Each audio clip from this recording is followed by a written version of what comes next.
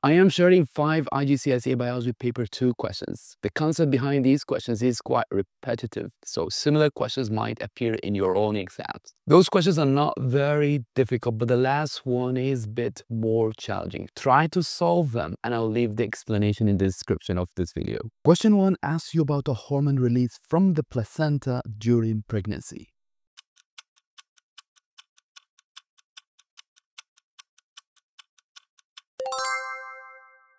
For question 2, you need to find a characteristic for both insects and arachnids.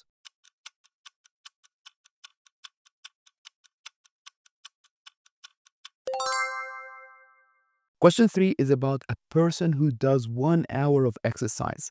Starting from the pancreas, what is the sequence of events in which the hormone glucagon is involved?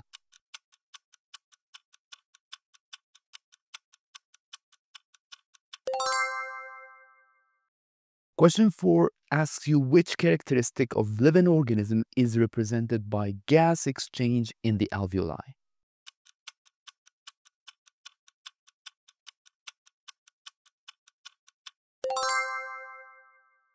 The last question asks you how many molecules of carbon dioxide will be produced from the breaking down of 2 molecules of glucose in aerobic respiration.